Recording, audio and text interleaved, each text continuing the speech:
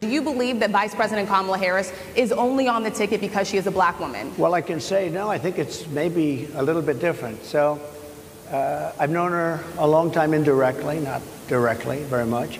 And she was always of Indian heritage, and she was only promoting Indian heritage. I didn't know she was black until a number of years ago when she happened to turn black, and now she wants to be known as black. So I don't know, is she Indian or is she black? She has always identified as a black woman. She went to a historically black college. I respect either one, but she obviously doesn't, because she was Indian all the way, and then all of a sudden she made a turn and she became a black person. Just to be clear, sir, do you believe that she is... I think somebody should look into that too when you continue in a very hostile, nasty tone.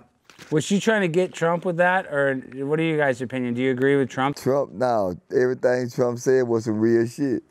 Yeah.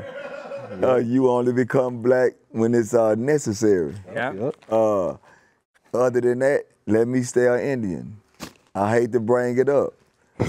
Tiger Woods did the same goddamn thing. What did Tiger Woods do? Because I thought he always said he was black, but were you telling me that he went from Asian to black? What did he do? Man, Tiger Woods say he don't...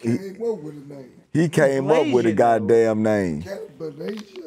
He came up with a name only when he started goddamn me getting in trouble and started doing shit. He started goddamn me screaming that nigga shit.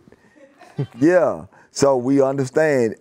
It's okay. We know one thing. If you keep doing bullshit, you gonna come back over here to the nigga nation.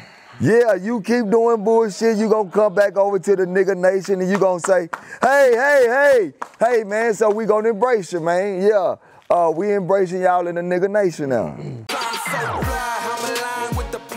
My grind so refined, I got no time for no games. Ask yourself